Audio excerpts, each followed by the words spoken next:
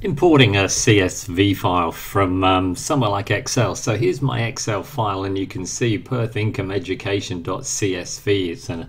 I'm looking at it using Excel here. So once you've got the file, then your next job, let's don't save that, and we next need to import it into ClassPad, into the USB storage area, which is a separate video number 950. Now once it's done, let's tap off into storage. So System and View Storage, select, and here it is. I can see there's the CSV file, so I've already put it onto my ClassPad, so I'll cancel that, and we simply head off into Spreadsheet. If there's anything there, File, New, but otherwise File, choose the CSV option and open CSV, and ClassPad then shows you the USB root directory here.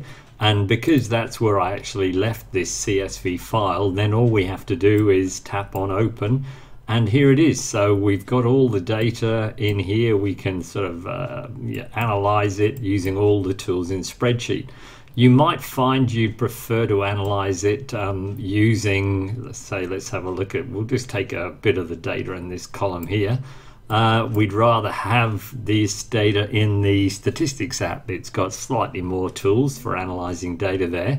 So we select the numerical data, tap onto File, Export, and in the variable list we'll just put in list 1 and tap. So we've given variable, tap OK, and this variable already exists. Yep, we'll override it. And if we tap off and look into statistics, there's the selection of numbers that we made.